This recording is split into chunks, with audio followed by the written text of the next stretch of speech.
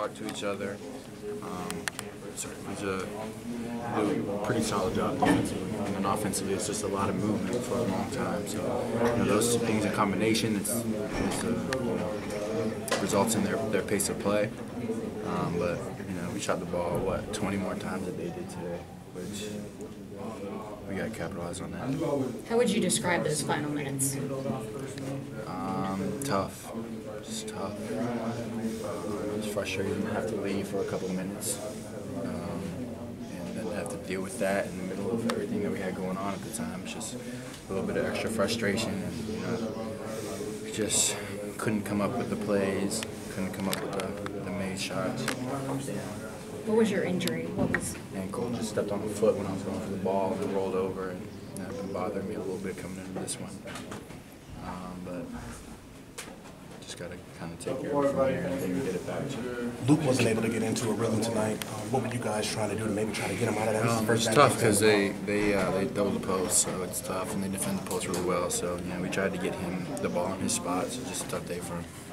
What can you take away from this loss as a team? Things you need to improve on, little things you need to work on? We just need to cut down on little mistakes, getting them easy looks, getting them open threes, and then kind of taking advantage offensively on out-rebounding them.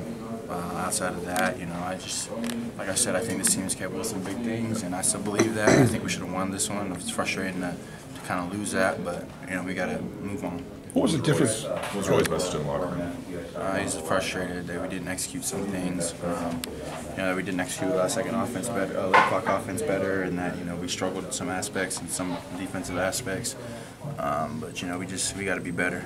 If you were asked this, I didn't hear. But what was the difference between starting the second half 17-3 and then closing 21-6? What was the difference in there? They made shots and we didn't. We made shots and they didn't. And every basketball game you can point to stretches where it's runs back and forth, and we just need to be able to nip those in the bud when they start and kind of make one of our own. Is there anything that you guys can take positive from that stretch of defense that you guys played at the start of the second half? I wouldn't say that's something we can take positive from it, because I think we do that in practice, and there have been times we've done that before. So that's just what's expected now. I think we just need to take things from the other possessions where we didn't do well and improve on it. Turnovers were low today. You guys out-rebounded them. You just didn't shoot the ball as well as you have in the past. How can you put it all together moving forward with the remaining games in the ACC? We have to. We just got to keep working. That's all it is. Just got to keep working on it. You got to keep trying to get better and all that. After a couple of big wins in the last month, you and a couple of guys said, it is only January, it is only early February, so you don't want to put too much stock into a victory. Do you have the same philosophy with this? It's only February 11th. Losses work a little differently in my mind. They're worse than when the bad of it is worse than the good of winning.